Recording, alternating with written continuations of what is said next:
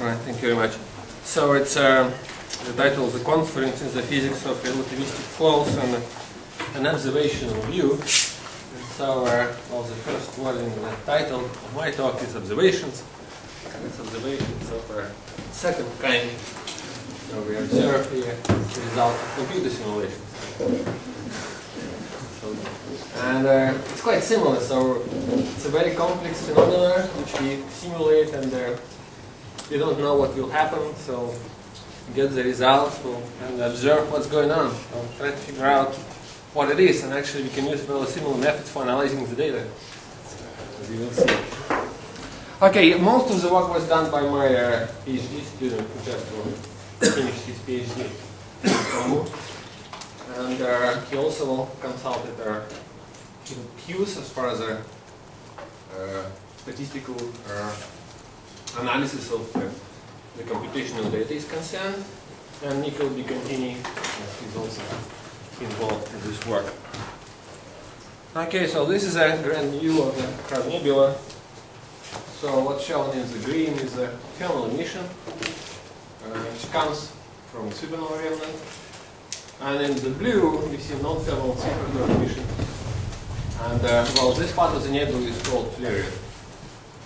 And it was quite soon I realized that the luminosity of the flaring is comparable to the spin-down power of the pulsar, therefore the power of the pulsar wind. And so the main idea was that well, this flaring is actually produced by the wind coming from the pulsar, which is the famous Kerr pulse is somewhere here. Okay, and so the currently accepted model, which some call the model, one of the most successful models in astrophysics, is the MHD model of such flareons, and it's developed by Rees and Gunn, proposed by Rees and Gunn first, and then significantly developed further by Kedem and Karaniti. So what we have here, and the model is spherically symmetric. Yes, and the wind obviously is relativistic, and it's an MHD model. And it's spherically symmetric basically for the sake of simplicity, so it's probably constructible. Right, they knew very well that winds from the pulses cannot be spherically symmetric. The flow has to be axisymmetric at most. Yes, but they use this in simplification, as I say, just for the sake of simplicity, just to get a tractable model. So what we have here is a spherically symmetric wind from the pulsar. Far away from the pulsar, magnetic field is purely toroidal. And well, this is a supernova remnant, shell, supernova shell. And wind is relativistic, shell is non-relativistic, so the wind has to decelerate, and it decelerates in this model at the so-called termination shock. So shock which terminates the pulsar wind. And then the shock plasma fills well this bluish region, which is supposed to represent the flareon. Right. So if you come back to this well, optical image of the Crab Nebula, you already see that well, it's not really spherically symmetric. It's more like axisymmetric, or closer to symmetry. But the X-ray data revealed even stronger deviation from the spherical symmetry. Was the picture which the X-ray observations revealed is a sort of torus, like a disc-like structure, and a jet. And the axis of the jet and the axis of the torus will align with the major axis of the optical emission. Okay, and so, well, the origin of the structure was the subject of debate and fascinated people for quite a long time. And right, and the theoretical explanation was proposed in the papers by Lubarsky and Bogovalov and Hangulian.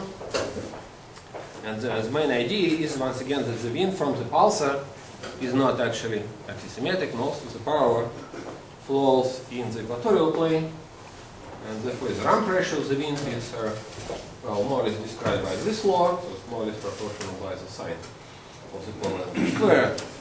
So the ramp pressure in the equatorial direction is much higher than the ramp pressure in the axial direction. Therefore, the shock must extend much further away in the equatorial plane compared to the polar direction.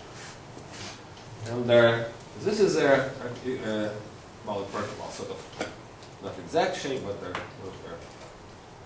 illustration of this well extended nature of the termination shock of such an anisotropic wind.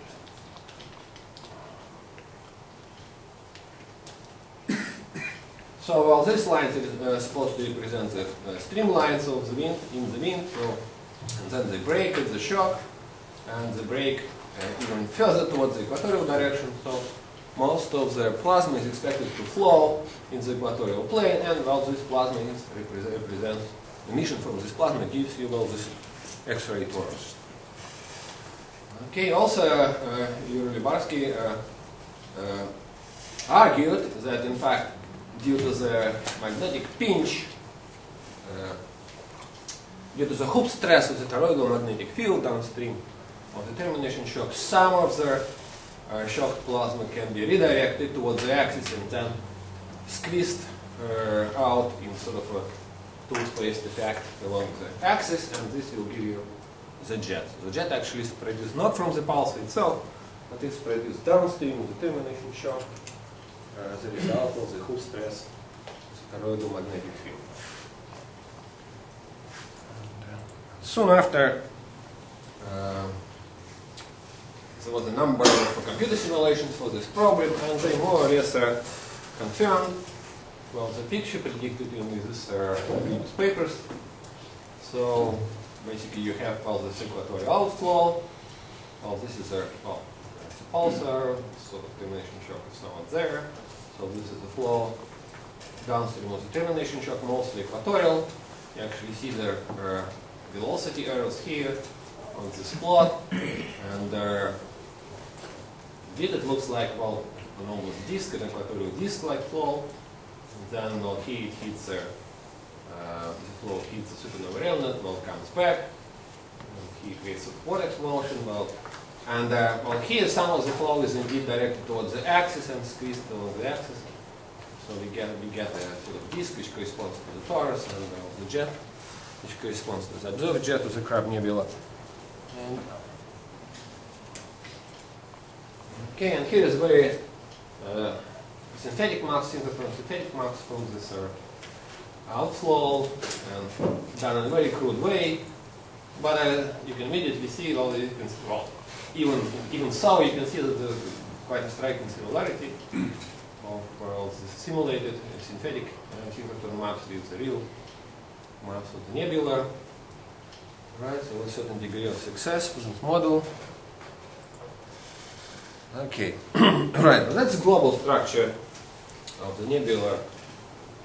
But another interesting thing about the perions of the Crab Nebula is the existence of a strong variability. It was noticed first quite a long time ago, so 8 years ago. First, but it was most carefully studied by, I don't know how to pronounce the name. Scargill. Okay, good. The Scargill, and he dubbed both his name wisps. And what are those wisps? Very thin filament-like structures, like well, this one, this one, this one, this one. Right, and actually, Scargill, he deduced from the variability, from the observed variability, that those wisps must be moving with relativistic speeds.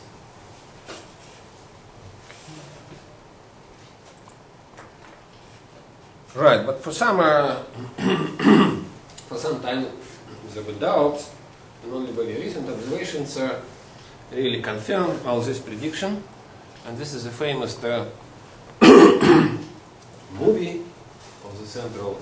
That's an optical movie, right? In optics, so it's a monitoring of the Crab Nebula. Several maps were constructed during a few months period, and now they're shown in a loop, right? So there's no strict periodicity, right? Periodicity is just because of this loop in the movie. That's the only period. Right, but you can still see that the outgoing motion of the wisps, like they produce somewhere close to the nebula, somewhere close to the pulse, and then move away. And you can see that there is actually lots of wisps. But these are observations, or this is theory?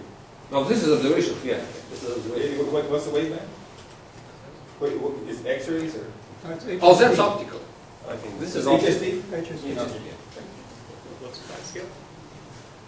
The time scale for the movie is something like 3 months. 3 months? No, this is year and a half. No. This movie it's less. Well, several months. Right. Oh no. Okay. So, what about the theory, the explanation of the wisps? The most developed up to now theory was proposed by June1 and his colleagues. One of them is here in the audience, right there, Anatoly Pitkovsky. And the explanation is that what we see is actually time-dependent structure of the collision termination shocks in the presence of ions in the pulse of wind. And basically, in this model, one radius of the ions is comparable to the wisp separation. So this is a very, very thick collision with shock, which we see here. Right. Also, June1 in 1999 proposed a pure MHD explanation for the wisps. Actually, what we see is the development of the Kelvin-Huygens instability in this fast equatorial outflow in the nebula. Right. Later, we continue with criticized basically this result. They concluded that the time scale for the growth of the Kelvin-Huygens instability is too short, too large to explain the observation. Right. So basically, there's not enough time for this instability to develop. Okay, but in computer simulations which I cited before, already given some indication of the flow variability, some potential for the wisp production. And our work here is focused on this possibility that perhaps it indeed can be explained, this production can be explained via MHD in the MHD model. And so we've done new simulations with much higher resolution, right, with improved model of synchrotron emission. And well, another difference compared to the previous simulation is that we do not impose equatorial symmetry anymore, so we calculate the whole, we do simulation in the whole space, yes, not in the hub. Right. So for those, yeah, the setup basically is the same as our previous paper. So for those who are not familiar with the setup, well, this is a brief description. So this is a toy model of the pulse wind. So the total energy flux density is described by this equation. So basically this is for sine squared theta, which is predicted by the split monopole model of the pulse wind. Well, the traditional anisotropic or axial flux parameter, just to make sure that we have some wind flowing in the axial direction as well. Right. Well, that's a new form. This is the model equation for the magnetic field in the wind. And so if we just ignore all this last factor, and if xi is 1, then basically all the luminosity which we see here is in the Poynting flux. Okay. If we introduce this parameter psi which is less than 1, this means that in the Poynting flux we have less energy than the total energy. So the total energy flux should include the kinetic energy flux as well. And this remaining factor represents basically the dissipation of the oscillating component of magnetic field in the striped wind. This idea which at the termination shock. And well, that's a model which is developed by Yuri Lubarsky as well. Okay. And as I said, well, kinetic energy flux, well, just described with this equation. by this expression, yeah, it's the difference between the total energy flux and the point flux. Okay, so R and theta here are spherical coordinates. Yeah, theta, R. Rho here is the resonance density. Gamma is the Lorentz factor of the ring. Well, it's 10 in our simulations for technical reasons. And actually, as far as the dynamics of the flow in the plane is concerned, it doesn't really matter. As far as highly relativistic, well, 10 is highly relativistic. If there is no much difference, well, whether we use 10 or 100, dynamics will still be pretty much the same. So psi is 0. Well, actually psi squared is 0.16. So most of the flux is in the kinetic, in the form of the kinetic energy, right? And let's go further. Right, supernova remnant. Well, this simple model. So Hubble law of the velocity, constant density, and the parameters here, well, basically are fixed to fit the expansion rate of the Crab nebula. Okay, now the model of the synchrotron emission. So we assume basically that at the termination shock, a power spectrum of synchrotron electrons is produced up to some maximum energy, which is destined to be very high. Right, and this is the power index of the spectrum. And downstream, well, these particles suffer synchrotron adiabatic losses, and as a result, we have well, this distribution function for the electrons. And what is here, n and not? Well, n is basically an objective tracer. You can think of it as a number density of particles objective to the flow. Okay, so number density decreases, so we have some expansion, right? And corresponding adiabatic losses. Okay, so this tracer allows us to take into account the adiabatic losses. Okay, and naught here is the initial value of this density at the termination shock. Okay, so basically the ratio of n and naught describes you the strength of the adiabatic loss. Okay, and infinity here is the cutoff energy. Right, due to synchrotron losses. And on the next slide, we see the equations on the covariant form, which describes the evolution of this whole tracer density. So you can see that basically what is here, what we have here is a conservation of the number of particles in the flow. Right. Well, this is an evolution equation for n naught, and according to this equation, n naught does not change. It's simply objective without a change, so we always remember along the streamline what was the initial number density of the tracer at the termination shock.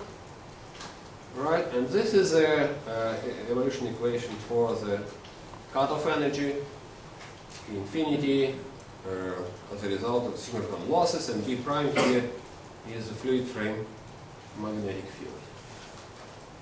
Okay, and assuming that all electrons so electrons emit at the single frequency corresponding to the energy, well, according to all this very well-known equation, right? We end up with this expression for the synchrotron emissivity, right? So here B perpendicular is a component of the magnetic field normal to the line of sight. Yes, and D is the Doppler factor.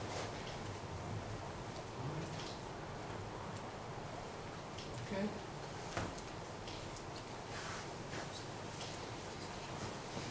Now computational grid and the boundary condition. So as I say, we do not introduce equatorial symmetry. We calculate the flow in the whole domain. Right, and we use different resolutions in the theta direction, from 10 to 800, just to see the convergence, at least in the statistical properties of numerical solution. Well, R is in the range between 0 and 10 light years. And the cell size in the other direction is the same as the linear cell size in the theta direction, so the sort of square-like cells. Initial wind zone, well, in the initial model we always have some remnant, yes, to a certain distance, and within this, well, wind zone. So wind zone extends up to half light year, and the initial remnant zone extends from half light year to 10 light years. So in fact, the remnant should be much thinner, rather, because we are not really interested in the interaction of the shell with the external medium, right? We just extrapolate the shell solution up to the outer boundary of the domain. For us, it doesn't matter. Right. Right, and the duration of the run, so basically it corresponds to the age of the curve nebula. So boundary conditions, right? So here is 2D, we do 2D simulations with the axial symmetry. Well, at theta equals 0 in pi, obviously. And we have radiative boundary at the without age of the computation, which is 10 light years.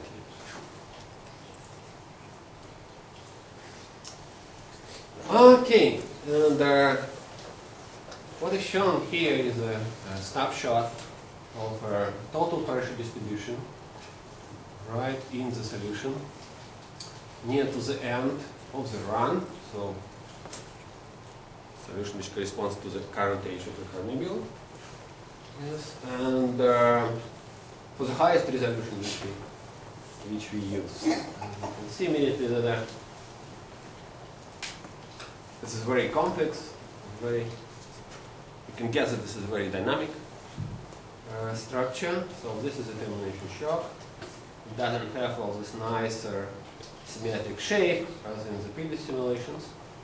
So here, downstream termination shock, you can see well, other shocks, or weaker shocks, probably propagating inwards or outwards. Well, you'll see it later.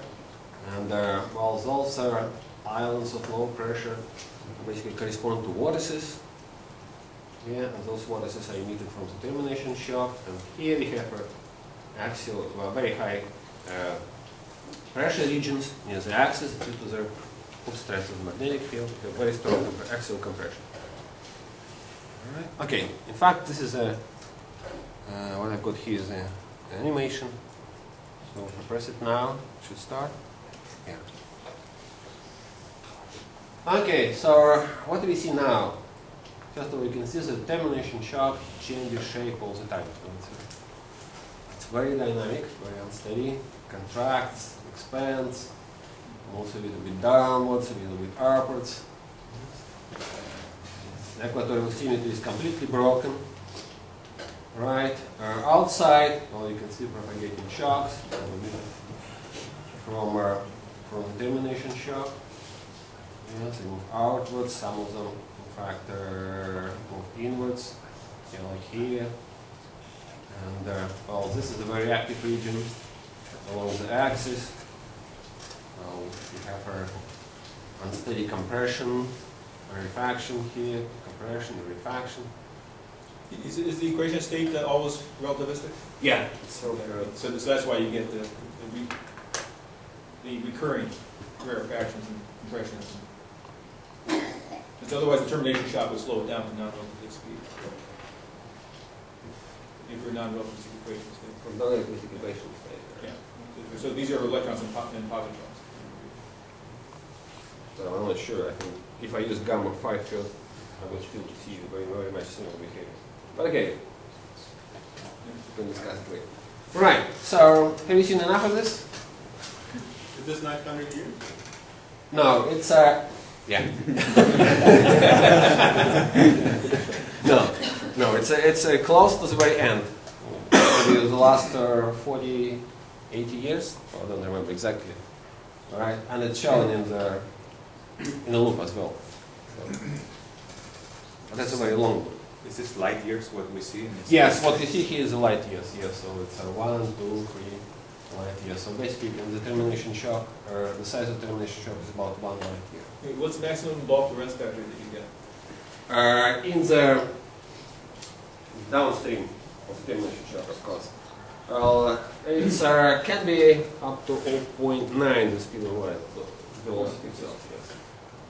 Oh, 5 minutes already? Okay, gosh, I think I should carry on. Okay, so this is another movie. What it shows magnetic field. So magnetic field is toroidal, yes, but its sign, its direction changes in the wind. So it's clockwise in the upper hemisphere and anti-clockwise in the lower hemisphere, as expected in the split manifold model. Okay, right. So both blue and red color corresponds to the regions where you have strong magnetic field, and sort of yellowish color corresponds to the region where you don't have. One magnetic field is quite weak, yes, and the units actually in Gauss here. Okay, and this is again a more an animation. So now you can clearly see the flow, right? So that's our flow downstream of the termination shock, close to the axis, right?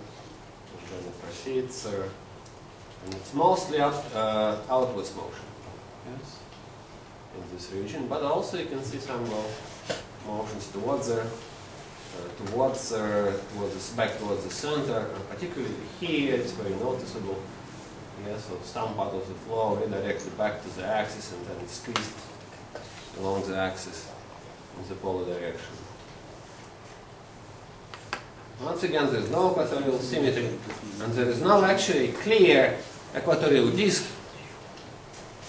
Right, so that in this sense, well, this solution, this high resolution solution without equatorial symmetry destroys the disk completely. We don't have it anymore. It's qualitatively different behavior compared to the previous simulations. Right, let's move forward. So this is a synthetic synchrotron map, or snapshot at some point, and what we see here, well, number of wisps, some of them quite bright, but if you have a good eyesight, you will see lots of finer wisps as well. So it's very fibrous, very delicate, fine structure. Yeah, can you see? Small wisps. Okay, well, if you don't, well, actually, it's much better on my screen than here. So if you want to see it later, I will show you. Right, there also as well some bright feature, highly variable feature at the base of the jet, right, which is probably corresponds to what has the Doppler's right. Okay, that's one. Okay, another animation. Well, now we can see actually the dynamics of the wisps, and once again it's much better here. Right, but anyway, you'll see that wisps are constantly reduced, and the predominant motion is expansion, but you also can see a contraction from time to time.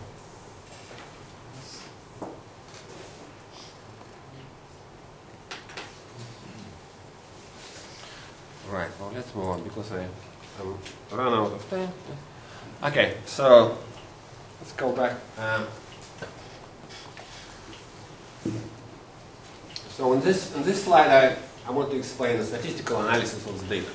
Okay, so we observe all this dynamics, and the question is, what is this statistical properties, what is the characteristic time scale for the variability, and how it depends on the resolution.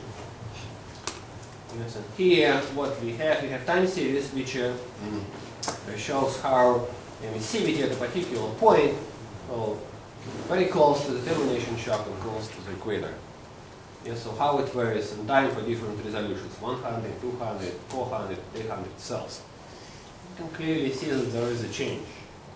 Right? Well, what all these sharp spikes correspond to the wisps crossing the cell.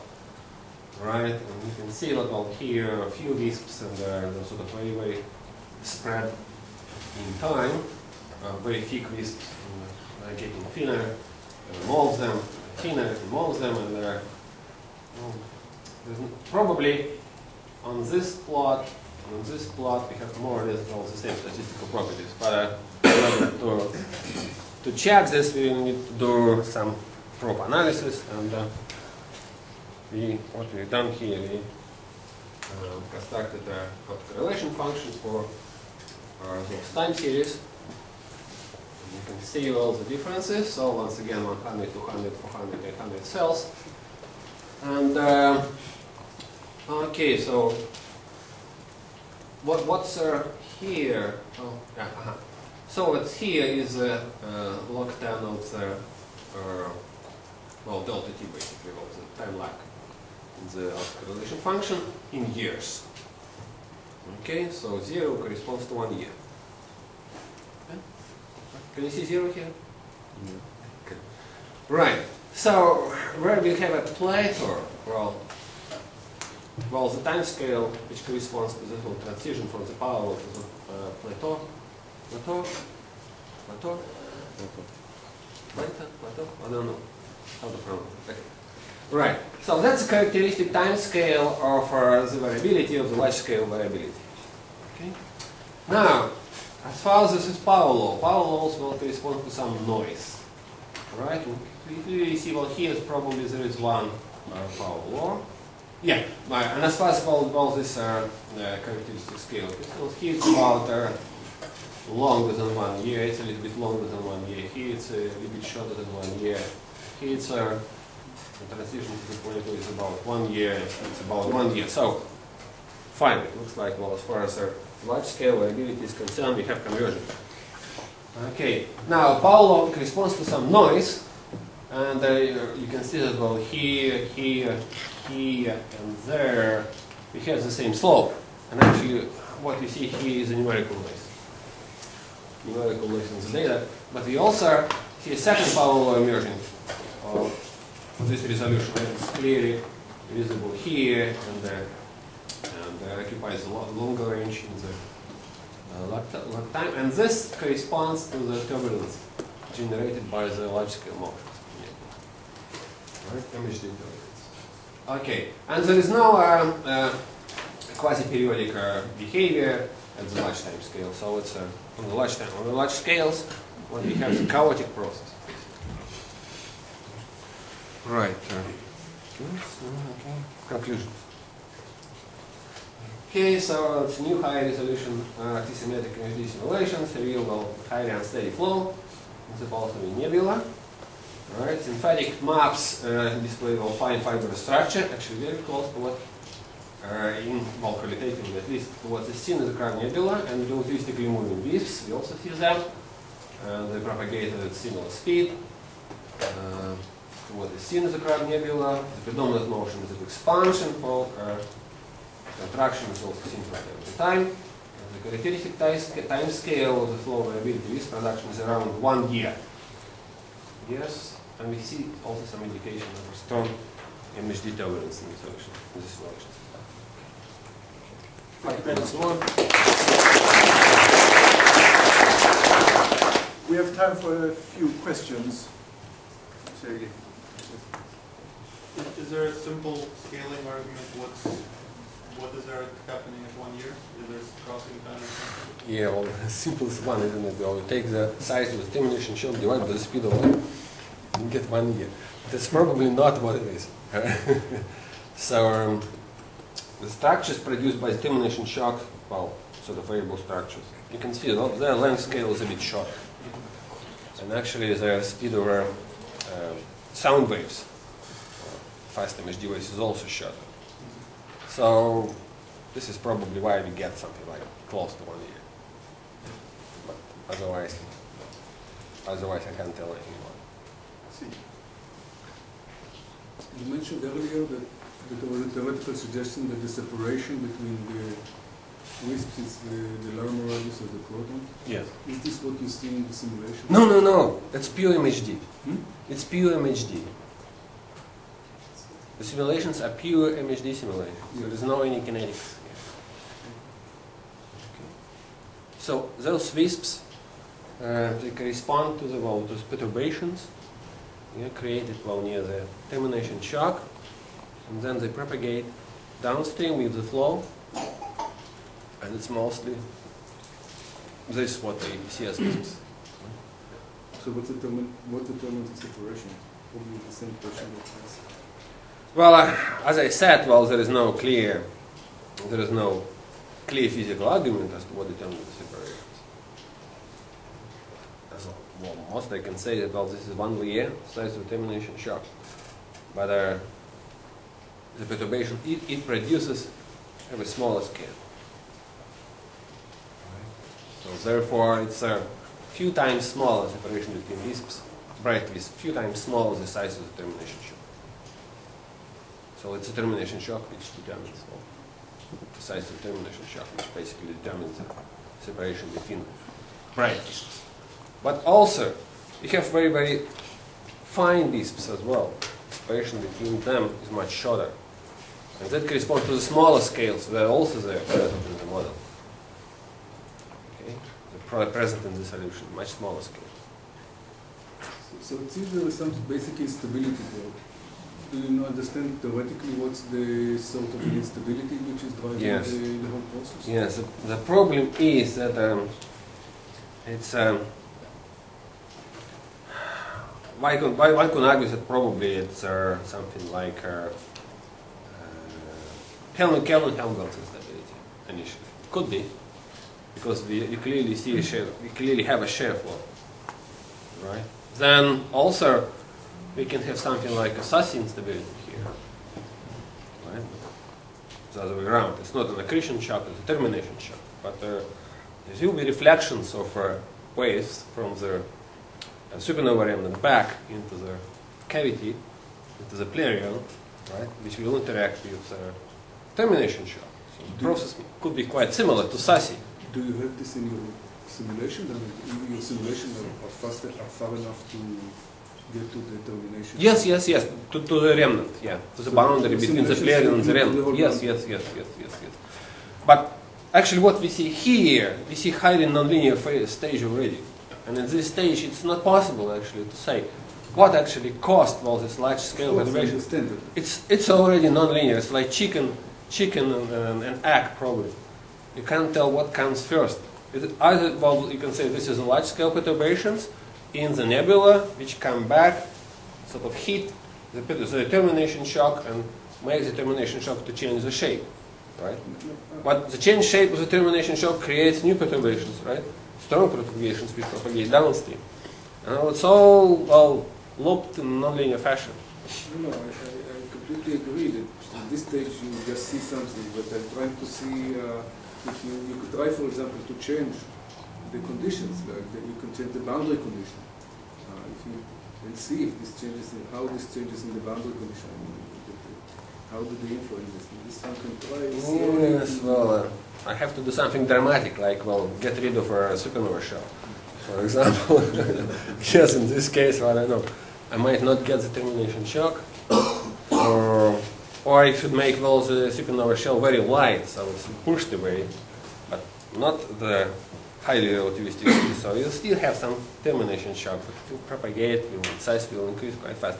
So, we haven't done those kind of experiments. No. Anyway, it's fantastic. But we try to be as well realistic as possible. Anyway, simulate this is a really fantastic simulation. I want to Thank you. Okay, let's thank you again. And the next speaker is Stéphane Faubert, and he's going to talk about relativistic jets.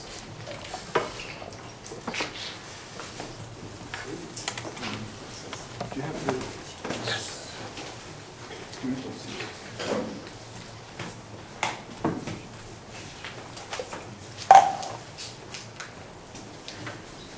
Sorry. He's going to talk about relativistic jets in accreting stellar mass black holes. So, Stefan, please. Okay.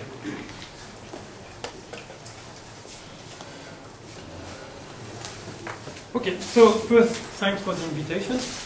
I think I will be one of the rare to talk about galactic system in the meeting, but I will try to present a view of what we know on these galactic system. Okay. Does you want to change slide also? Okay. So first, I would like to mention, I will present some new results from my student, Michael Correa, and also I mentioned some of my collaborators, but I have not listed all of them. This is a part of the work, but of work done by a lot of people, and also some other people not working in collaboration with them. So, okay. So basically, my talk will be divided in different parts.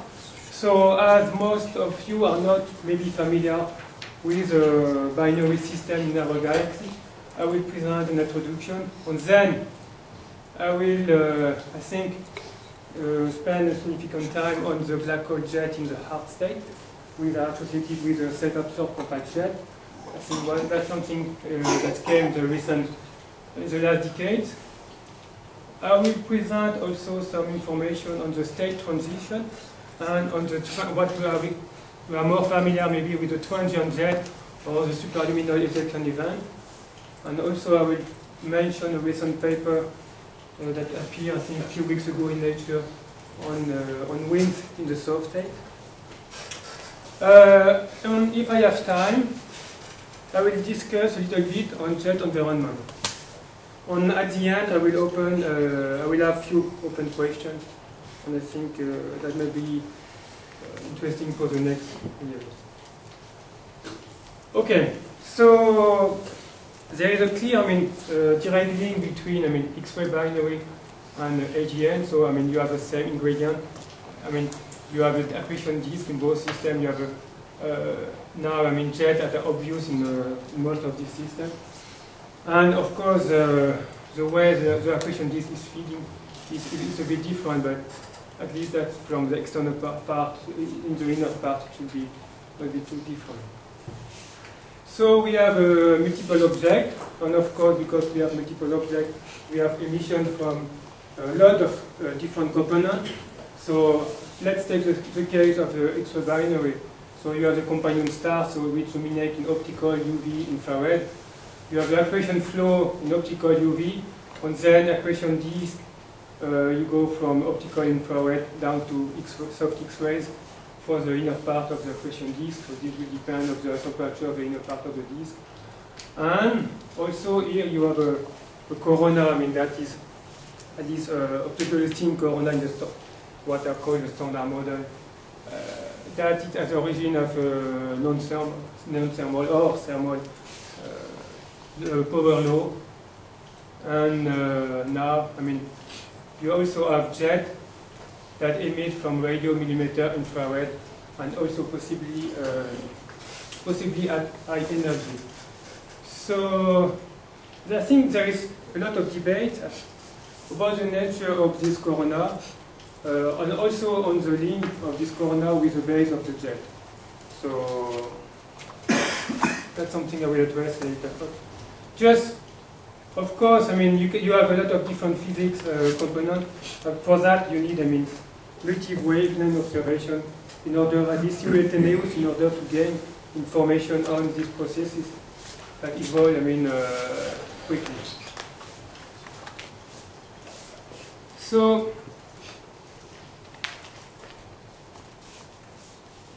okay. So basically, we are here dealing with accretion and ejection processes. Here, no. Okay. Yeah. Okay. In the jet system, so we are mostly dealing with non-thermal processes and particular acceleration, accretion disk, thermal processes. General relativity. I will not address this, but if you want, you can study the lines, then you can get information on what's happened very close to the black hole. And I think that's something that is there is a lot of result coming on this aspect.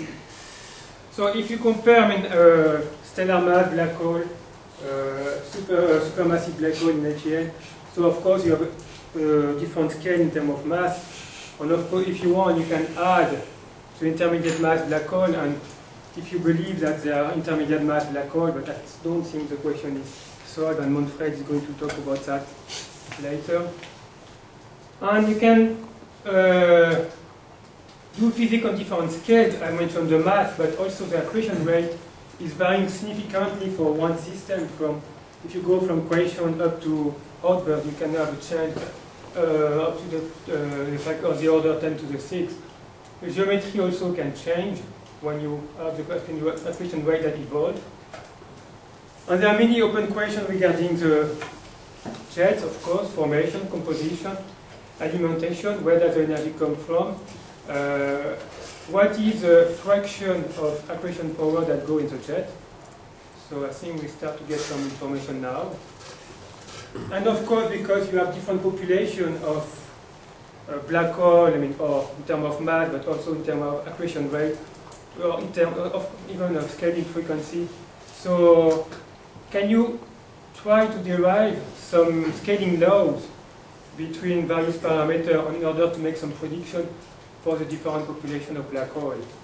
And of course, you can also use jets at some point are going to impact the environment.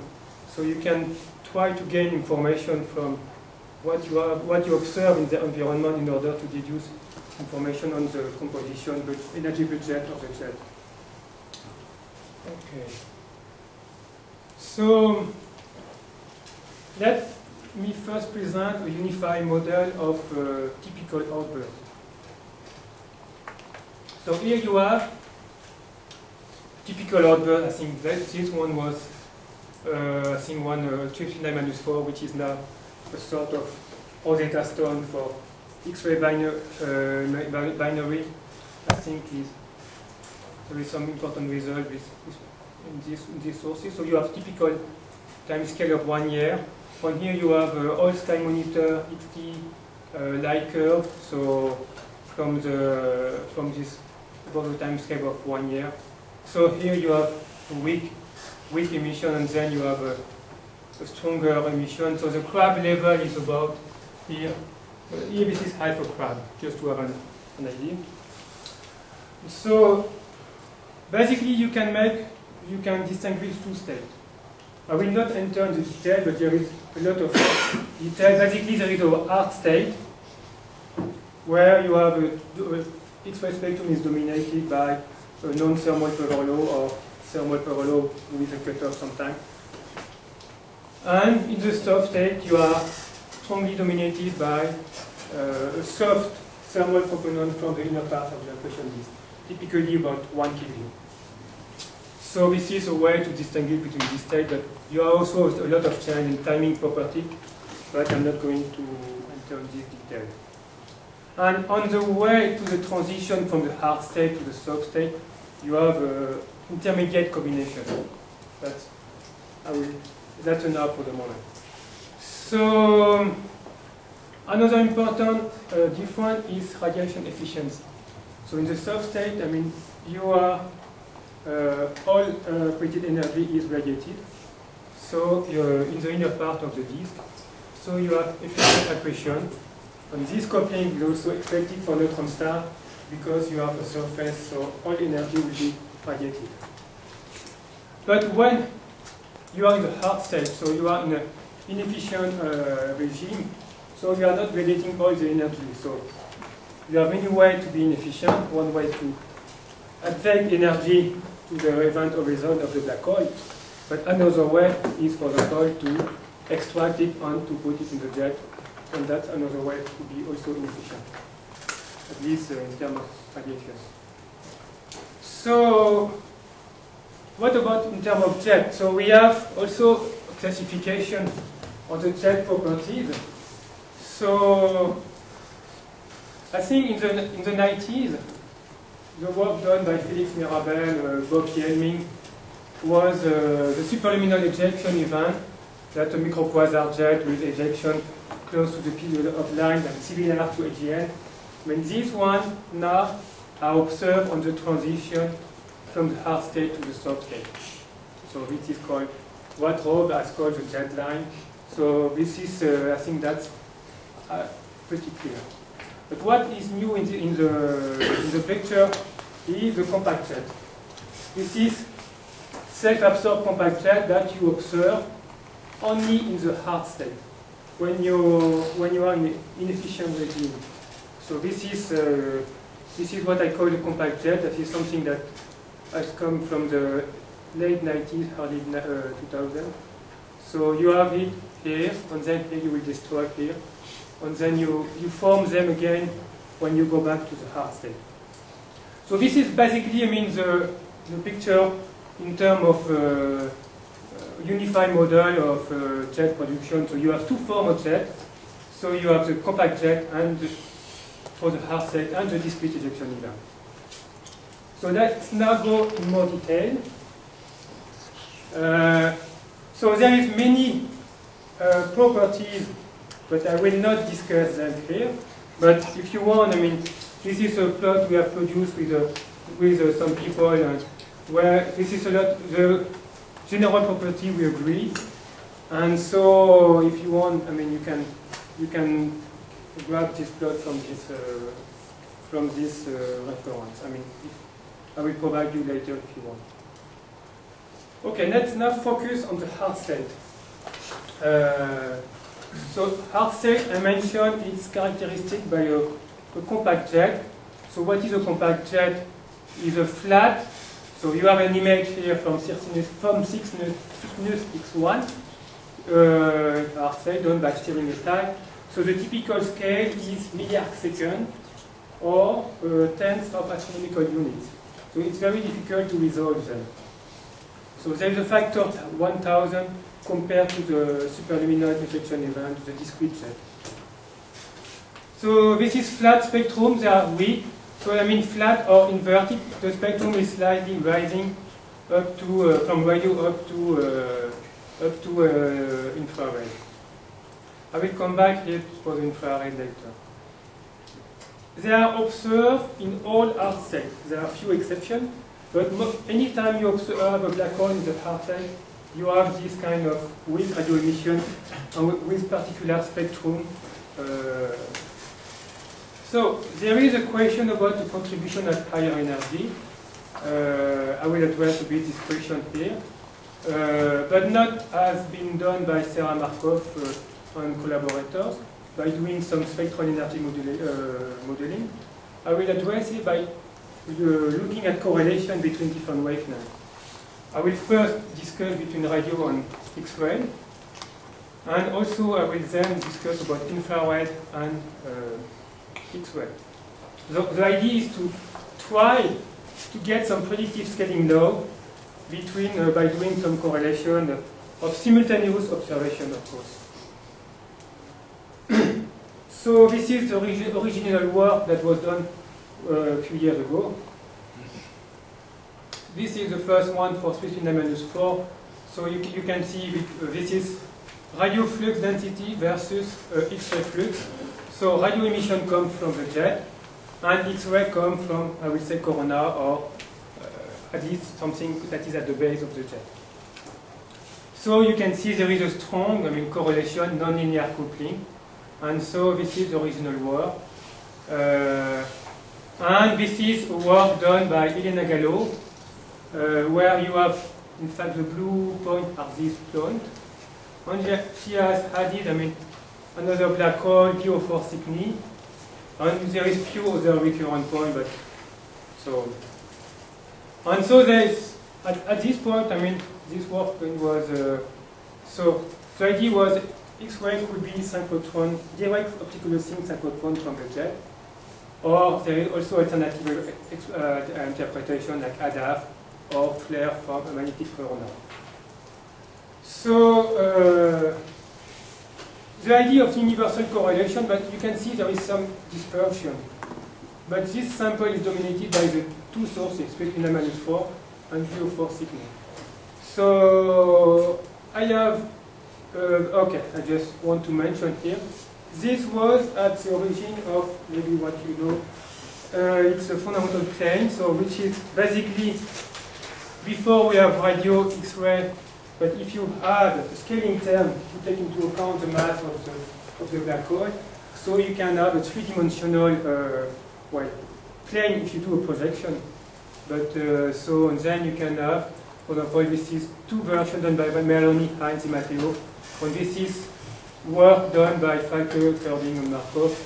And so this is no correction in mass, but if you do a correction in mass, so basically you obtain also the supermassive black hole also lie on an extrapolation of the galactic radio X-ray correlation. So Elmar Kerding has improved this work by looking at the sample of doing a more precise field. So I think there is the link is stronger with the low luminosity SEL and the hard-state black hole. I think that's one of the conclusions. However, this relies strongly on the binary sample. And there is a strong difference between the binary sample here. And so I have refined the correlation in this X-ray binary. For example, compared to Elena Gallo, so the sample has increased significantly when I have observation down to quiescence. So there is a very strong correlation. And for 339-4, this is some new data, and I have some even more observation. So basically there is some refining, but I will not enter in this detail, but basically, I mean, there is still a strong correlation, but it's closer to 0.6 here. So there is also 2 tracks for 339-4. It's very, so the tracks are indicative of the rise of the decay of the black hole, but it's more complicated than that. But basically, there is 2 parallel tracks, and in radio, this is observed in infrared for other sources, but not in infrared for this one. It's quite interesting. So 0.6, I mean, that will be consistent with synchrotron self-Compton emission from the jet. I will come back later to that. Okay, so now I mentioned correlation between radio and X-ray. So, but if we have a flat spectrum from the radio up to infrared, why not using the infrared to correlate with X-ray? Because it's easier to make infrared observation than radio observation, especially for source in the southern hemisphere. So, because we know that when the jet is becoming optically thin, this is related to the location of the base of the jet. This will happen in infrared. Just for example, in AGN it's happened roughly millimeter. So if you just do scaling low, you will expect to have it in infrared. And in fact, that's where we found it in for example, 339-4 a few years ago. So we have a break, and that has been confirmed with other sources. So the break is roughly here, around near infrared. So then we can use the infrared to probe jet emission. So, and Dave Russell, I mean, has done a very good compilation of all simultaneous measurement of black hole in hard state. So, and found a very strong correlation. So, my student has done a work on 339-4, the same stuff as before. Here there is more than 700 observations, simultaneous between X-ray and so with X-ray. So this is along 5 years. There is 4 outbursts of the source. So you can see that there is 2 tracks, one for the hard state and one for the soft state. And so you have few decades. So here when you are in the hard state, you are correlating jet emission with corona emission for the X-ray. When you are in the soft state, you are correlating infrared here, you are correlating the emission from the external part of the accretion disk with the emission from the inner part of the accretion disk. So, and we can do some SOD, for example, when we are in the hard state. So you can recognize, I mean, what I mentioned, the cutoff here. So, and you have the disk spectrum.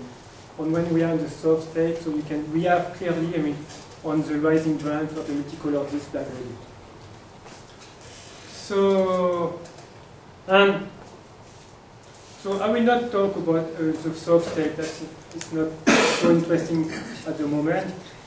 So, but what you see here, so you clearly see, I mean, there is the same correlation for all outbursts, and so even you don't see the hysteresis here, but so you see a strong correlation, and you see a deviation at low flux at about 10 to minus 4 Eddington luminosity.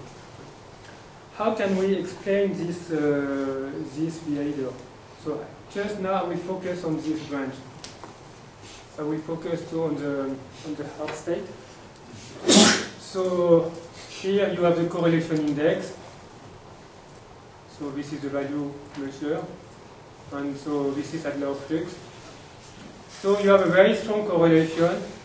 So even if you have four different outbursts with period of quiescence in between, so you observe, I mean, exactly the same coupling. So I have no time to address the question of hysteresis, but that's something else. And also there is a deviation at low flux. So how can we explain, I mean, these different correlation index? So let's assume that the corona N is the base of the jet.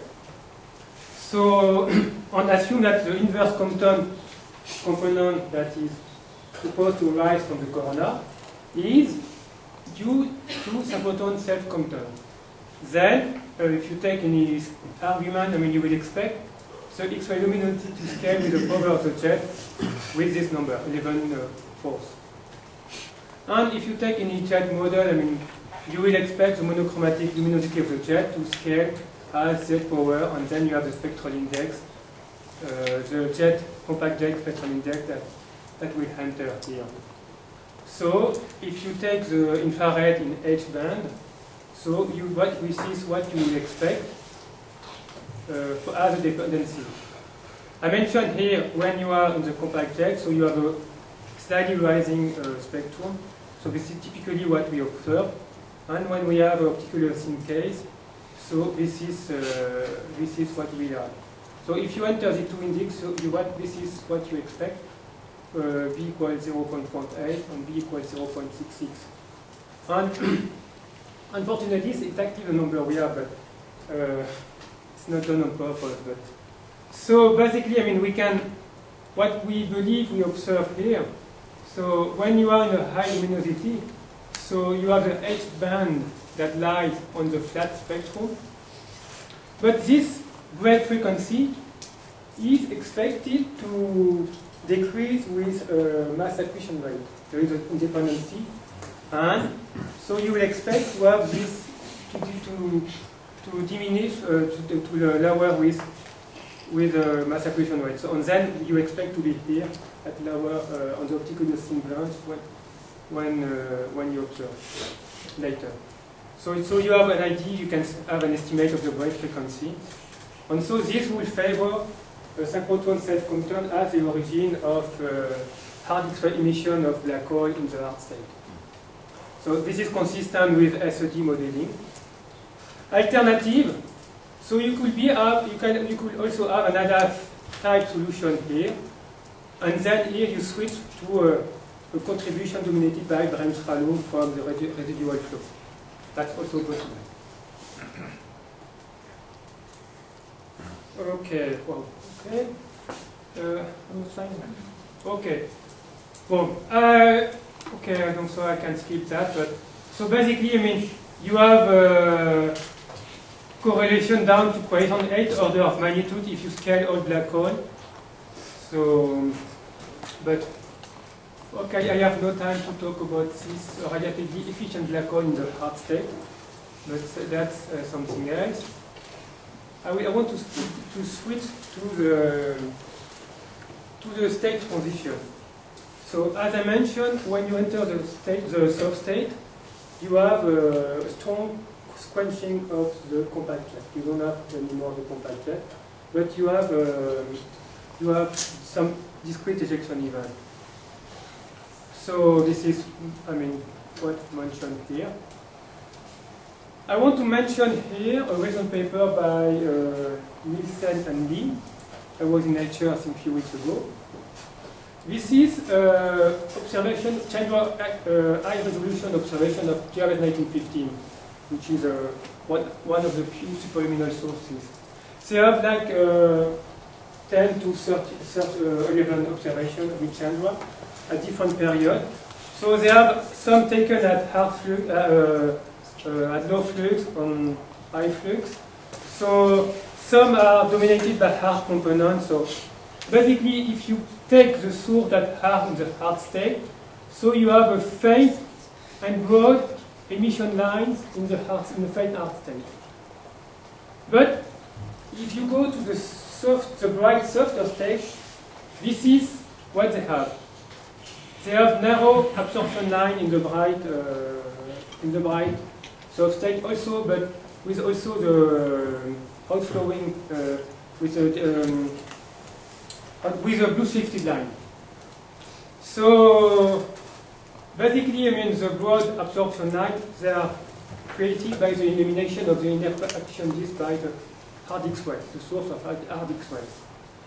And the narrow line here are produced by accretion disk winds that are powered by radiation pressure, but also thermal pressure. So, but the interesting aspect is that the winds drive roughly the same mass loss as the jet, as the compact jet. So, when you are hard state, you have some power in the jet, but you find the same power in the winds when you are in the softer state. So the conclusion by Nielsen and Lee was that you have a competition between comptonization and photoionization. So this is that mediate, I mean, the coupling between the jet and the disk in 1915. So when the disk is approaching, or at least when you have a stronger soft component, so you are suppressing the comptonizing flux, and then you photonize and produce, I mean, a wind that will quench the jet that is observed. Jet environment, I have here, well, a few minutes. Basic picture I want to show is jet do produce high relativistic particles. So this is an example of X-ray directly resolved with Chandra for a galactic system. The spectral energy distribution consistent with synchrotron. So this jet produce high energy particles when they interact with the interstellar medium. So and then you have synchrotron emission, you have TV electrons that are accelerated. So, but Cygnus 6.1, I think Manfred is going to talk about that, so I can escape it. Wait. So I can escape it. And I want to spend the remaining 2 minutes I have to talk about two things. One is about the possible magic detection of Cygnus 6.1. So, as you know, magic, I think it was in 2006, 2007, 2006, has reported a flare by Cygnus 6.1. So Cygnus 6.1 is a typical macro quasar that is most of the time in the hard state with a compact jet. So only different is as a high mass companion. So this is why it is persistent.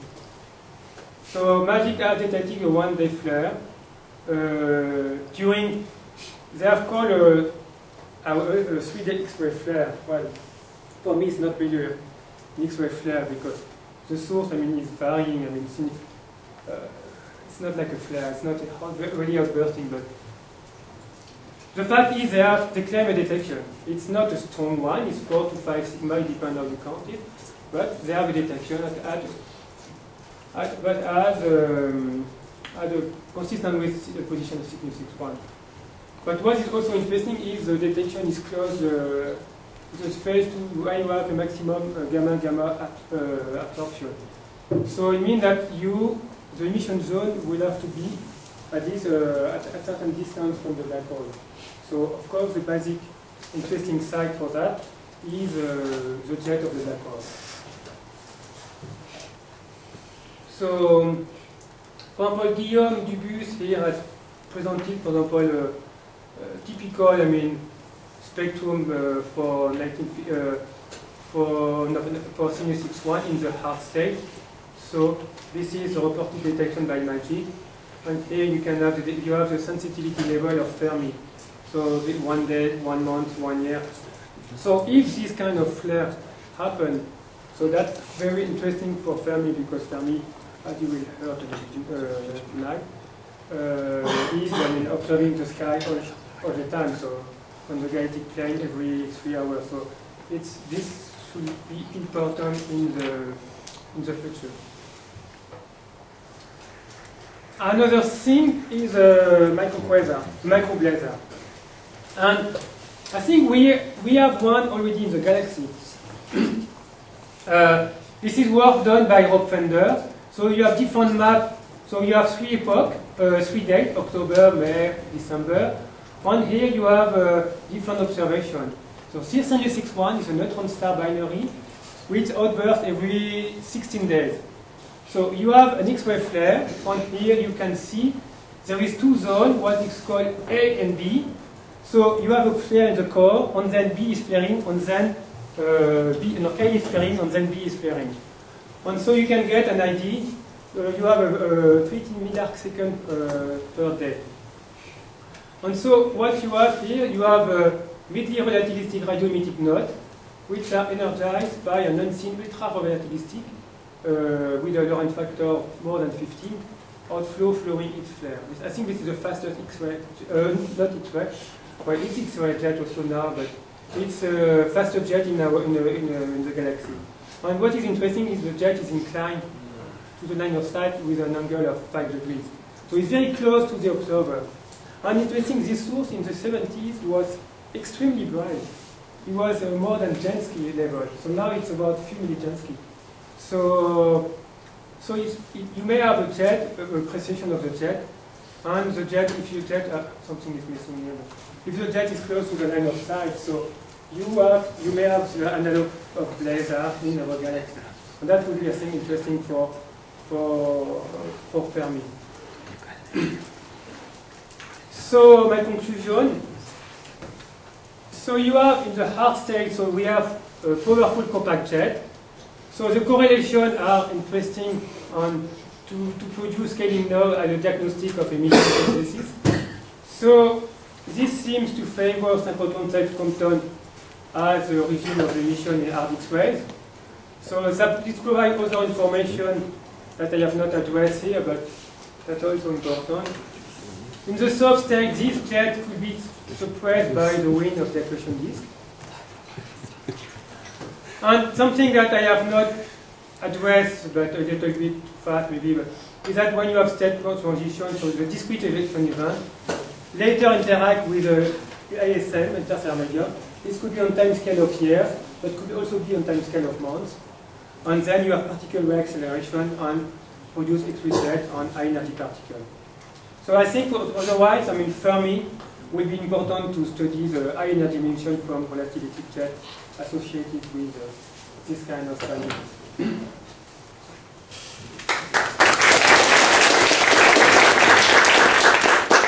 Thank you very much. We have time for a few questions. Yes. So at the beginning you mentioned that the general picture is that the soft state is the high accretion period and the hard state is a low accretion period. Yes. But looking at some of your plots, we saw that the hard state and soft state exist for exactly the same X-ray luminosity. Yep. And so how it can be? Well, I don't understand, because the standard picture is that the soft state close to the Linton rate, and then you change to some inefficient accretion rate, so low accretion rate, so the total luminosity should be lower, no? And no, it depends. No, if you, I think,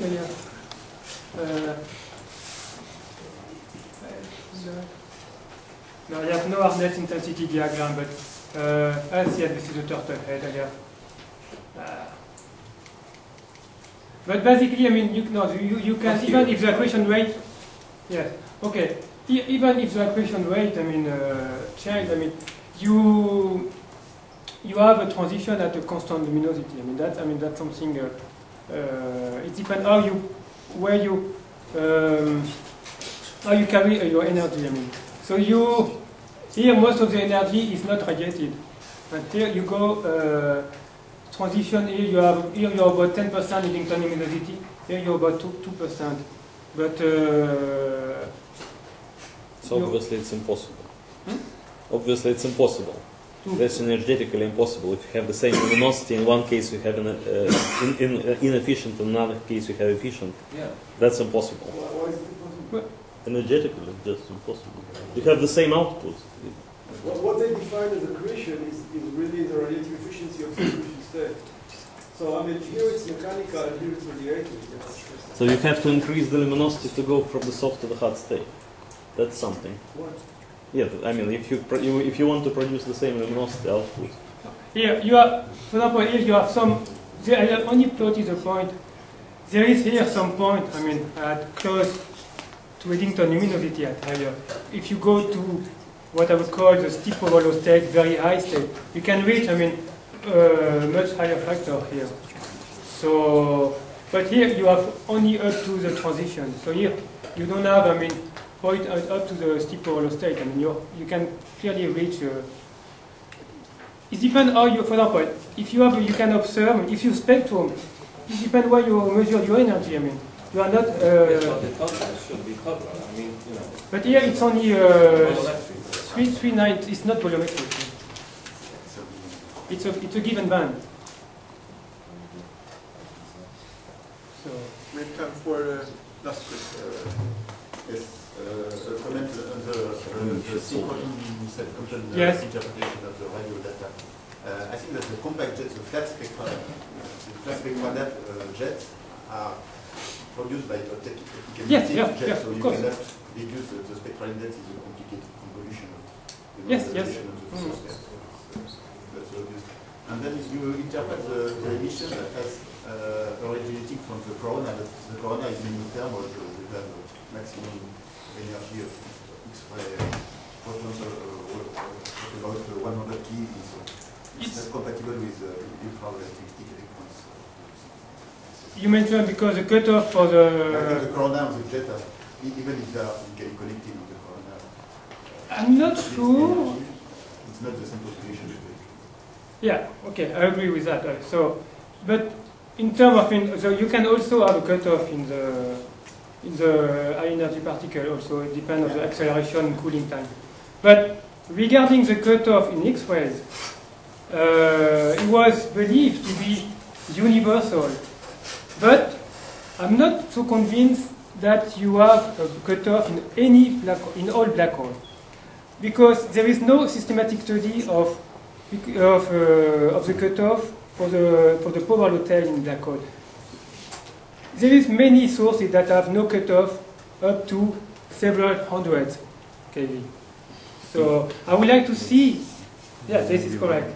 I would like to see a systematic study of the cutoff. That integral data should be able to do that, and not only energy range. So, but there is some bright sources. So you don't see any cutoff below 400 kV. So but in the hot state, you have always cutoff at 100 kV. In the hot state, you always have cutoff at 100 kV. No, that's always. No.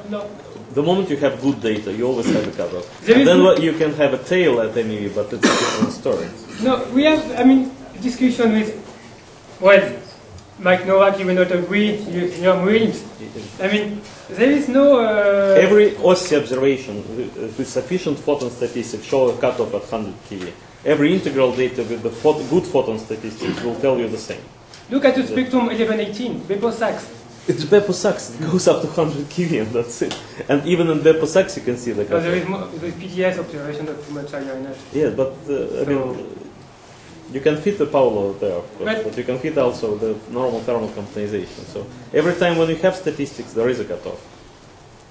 So clearly synchrotron model and non-thermal power law, non-thermal electrons. This is. But the cutoff is not a problem because you can produce cutoff with also synchrotron. No, you can. What's the question? I mean, it depends what electrons you have. Probably should get to just a short comment. It's not a complex question.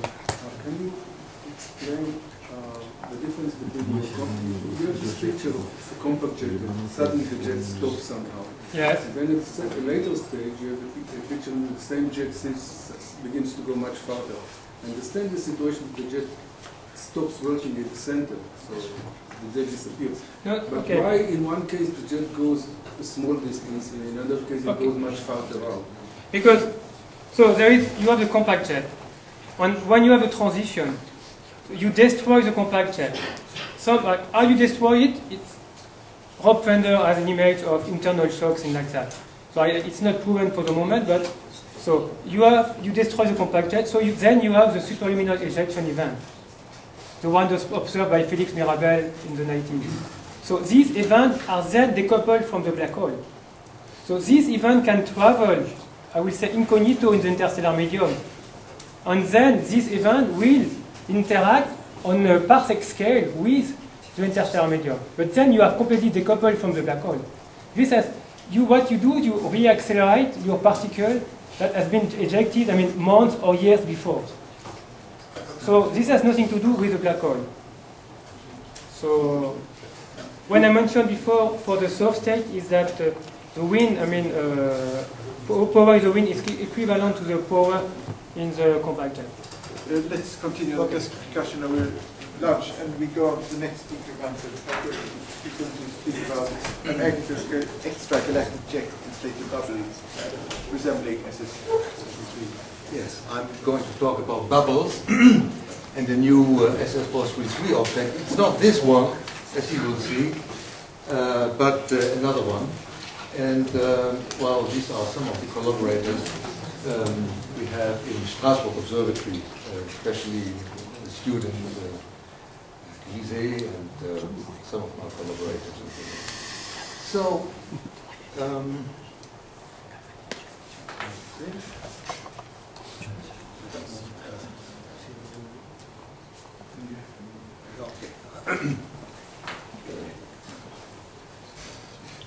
where to write?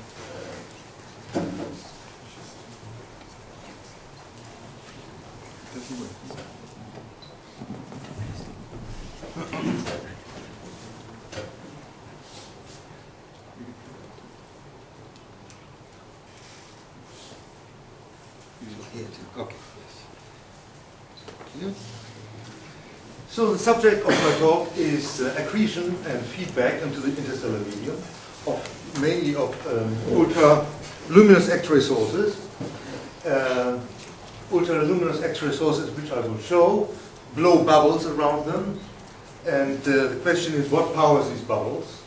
There is bubbles also around microquasars. A famous example are SS-433, and I will just show that shortly. And I will come to the SS-433 and the nebula around resembles a large supernova remnant, but it's not a supernova remnant. It's powered by jets, as I will show. And I will, at the end, go to a new SS-433 object and talk about accretion and feedback. So just shortly, what are ultraluminous X-ray sources? Bright non-nuclear X-ray sources are known already since 25 years or so. They are defined in a way that the output is higher than the Eddington limit of a stellar mass black hole, which are at the most 20 or 30 solar masses. And so this is where it came about, the idea of intermediate mass black holes. We have heard about that. Just an example, this is an XMM image of this galaxy here, and you can see there's two very, very bright sources. If you put them on an image, an optical image or UV image, it's like this. Just to show you again, this is the X-ray image. So, intermediate mass black holes, do they exist? In favor, often it's given the X-ray spectra often show very soft component, and if you think about that there is a possible scaling of the temperature of the inner disk with the mass of the black hole, then this would, the presence of a very soft component would support intermediate mass black holes. What is the nature really of ultraluminous X-ray sources? What I said already, intermediate mass black holes. They could also be beamed into a line of sight, so you avoid the Eddington problem there. And what we really need from X-ray observations alone, we cannot really say, to be honest. So we need information from other wavelengths. And we started some years ago, optical follow-up of ULXs, and this was one of the first images we got in 2001 or 2002. This was my student Laurent Merioni, and you can see here at the position of the X-ray source, this is the error circle, you see this H alpha in green emitting nebula, which is quite large, 220 parsec. And it's not a normal H2 region, as you can see from the optical spectra, because these are dominated by very strong, well, H alpha of course is strong, but you have very strong S2 and oxygen 1, which tells you that this is not a normal nebula, but it's either shock ionized or ionized by X-rays. And in fact, there is shock ionization certainly, because we see supersonic expansion of these kind of nebula. Here I give you another example. This is ULX 1313X2, and this is position of the X-ray source. You see this beautiful nebula, and you see these jets. No, of course not. These are not jets. This is just, I don't know, maybe an airplane, which went through the field of view at that time. But anyway, what is impressive here is that the nebula has a diameter of some 400 parsecs. So this is much larger than any supernova. And the expansion velocity of the nebula can be measured some 100 kilometers per second. And that would give you an enormous energy content. See? No? This was the one I want to show. Just a very short remark. We took spectra of this. This is the counterpart, and the counterpart, you see here the continuum of the counterpart. There's a nebula an emission from the star, 4686 emission, and that's even variable. And from that observation, in principle, you can measure masses, and this has not really been done yet, but we are close to that, and to be able to say whether or not we deal here with massive black holes, intermediate mass black holes, or with more stellar mass black holes. And these observations so far suggest low mass, smaller than 50 stellar mass black holes. In fact. Okay, this is another nebula, very beautiful nebula. Here it's shock ionized as well, and this has this kind of structure like two lobes here. This is the X-ray source sitting in there. And you see there's a small cluster of stars. This is the counterpart here in very, very little. But it's part of a small cluster of stars. Not a supercluster. Where is the second lobe? I beg your pardon? The greenish stuff? Where is the second lobe? You said two lobes. There is, yeah, this is one lobe. And this is the second one. Yeah. And in fact, you can see they are optically they are very, very different. Here, the oxygen 3 is dominating over H alpha. So there is probably incomplete shocks seen over there. This is the image the previous speaker wanted to show here. This is a bubble. Well, first of all, let's go to SS433. It's sitting in here. And this is the nebula here, the radio nebula is W50. So this is a radio image. You can see this 200 parsec. It's very large, not supernova, a very large bubble, also 200 parsec. And Stefan wanted to show the nebula around Cygnus X1, the famous one, but which is very small, very small, 6 parsecs. So, what powers ULX bubbles? Well, this has been suggested. Superbubble blown by massive cluster. There is, in most cases, no such massive cluster. Is it maybe it's a hypernova remnant of the star that created the ULX? That could be, but the energy. Well, there is many arguments. In fact, if you ask me later, I will explain it to you. But first of all, the energy content is too high, 10 to the 53, or even more, and so I think that can be excluded. And in fact, what I think they are inflated by wind or jets from the ULXs.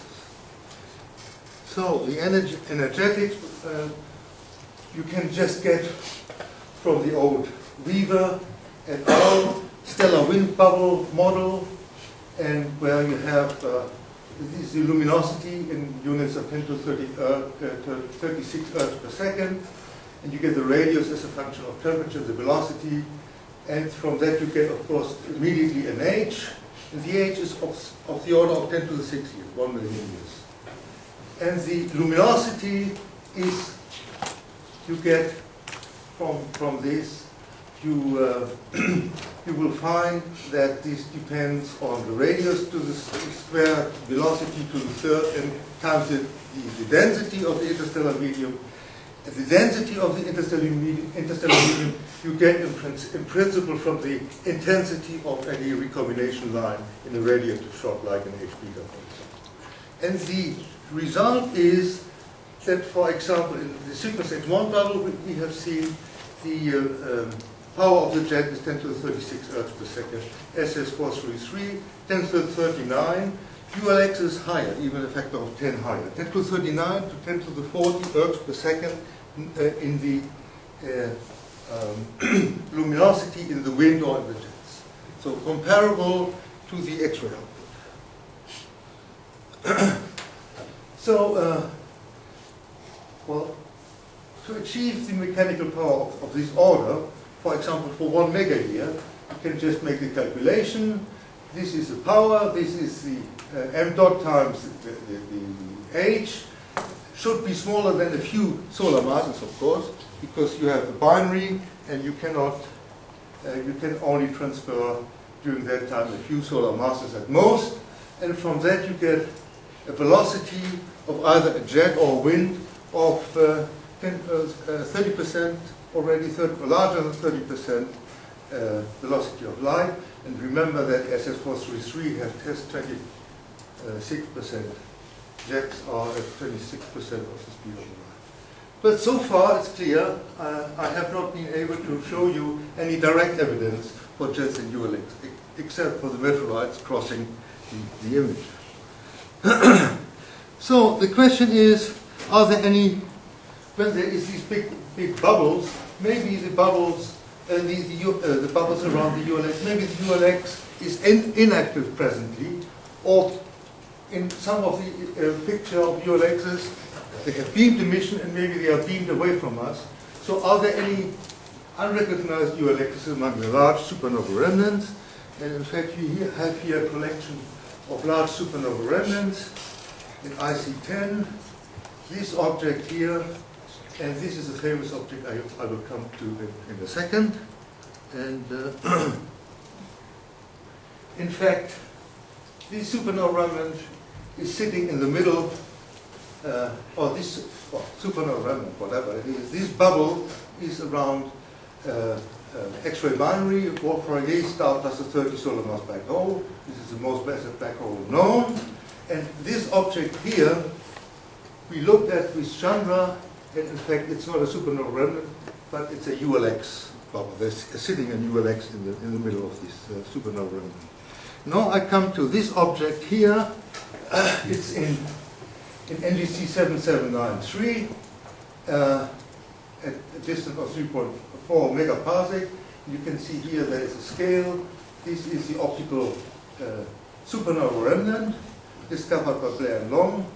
And This is in H alpha. And now I looked into what does Chandra say. An image of Chandra. You can see here, this is the same scale. It looks like if there is a triple source here. In fact, I will show other images. You see, these are here, you see the Chandra image again, and you have here the contours, H alpha contours around H alpha contours superimposed, and show another one. This is even nicer. You can see here, this is the X-ray source, the triple X-ray source. The middle one is very hard, and there is these two hot spots at about a distance of 100 parsecs. You can compare that with the famous SS433W50 system, which in X-rays it's not often shown, but in X-ray it's a triple source as well. If you would put SS433 away at a couple of megaparsec, it would be kind of a triple X-ray source, whereas the outer sources would be kind of diffuse, but we know, of course, that the jets in SS433 are moving. You can compare that with a radio galaxy like Cygnus A. Well, I have another image here. If it would be a triple X-ray source, if we wouldn't go so deep like with Chandra, low signal to noise, it would be a triple X-ray source. And look, it looks very, very similar. So, just the superposition again here of optical and Chandra, a triple X-ray source. This is a radio image at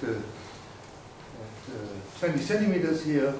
This is the supernova remnant, non-thermal emission. You can see here that these are the superposed the position of the X-ray source. Again, I show you here that this is the soft band, this is the hard band. You can see the middle object is not visible in the soft band, and in fact it has hard, very, very hard X-ray emission. It's a power law of 1.4, and the inner X-ray source, the hard, has 10 to 37 ergs per second about. We already know the optical counterpart, which is here. Hard to see. This is again the X-ray source. That's an image from ESO, and there's also helium-2 4686 emission. But we know there's an OB star counterpart of the central source. Now, the energetics, if we do the energetics again, we find for this object a few 10 times to the 40 ergs per second in mechanical luminosity. I just shortly show this image again, which has been shown just before by Stefan. But note that the jets seen, the moving jets seen in some of the microquasars are on a very, very small scale, 0.8 parsec, and this is 250 parsec for our object. So much larger scale. Radio source, well, I have to skip this, and I have to skip that too, and I come to the my last slide. What have we learned? Open questions. Well, what I want you to bring home from this talk is that ULX blow very energetic bubbles, and these are likely to be powered by jets. And we have one case now where we really see the jets, like in SS433. In fact, SS433W50 type objects are very rare. It took 30 years to find a second object. Well, this bubble, NGC 7793S26, is clearly a jet-inflated bubble, synchrotron thermal bubble. Central source is a massive X-ray binary, 10 to 37 ergs per second. And now we have two objects, SS433 and S26, which show that the power, mechanical power, is much larger than the apparent X-ray power. And I think that, well, although it's sometimes said that SS433 is ULX seen from the side, but we look into the, well, just from the side. But I think with another object, I think this is very unlikely. Now, what we would like to know, of course, with new observations which will be carried out soon, is the connection between the microquasars and ULX on the one hand, and also about the jet interaction with the interaction of the jets with the interstellar medium or the intergalactic medium, and especially the balance between radiative and mechanical efficiency of accreting black holes and their related feedback. Thank you very much. We have time for a few short questions.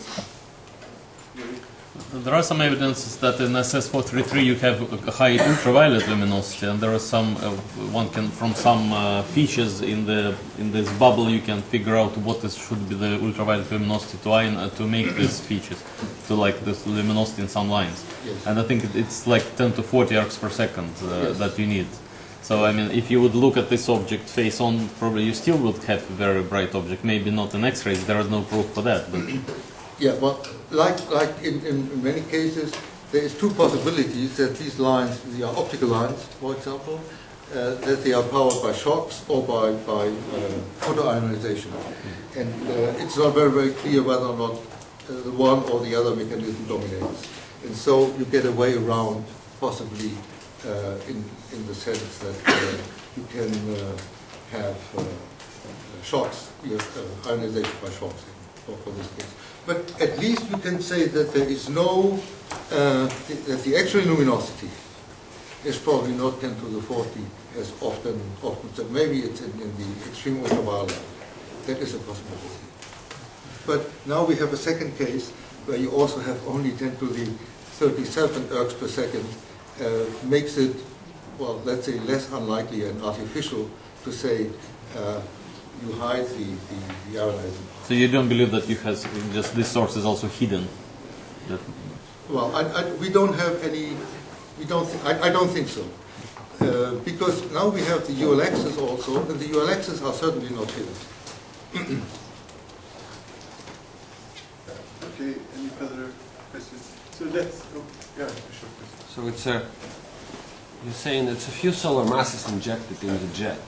Yes. Yeah. So starting from this point, how much mass should be processed through the disk and accreted by the black hole, say, can you give an estimate? Well, you have about... With sort of standard efficiency.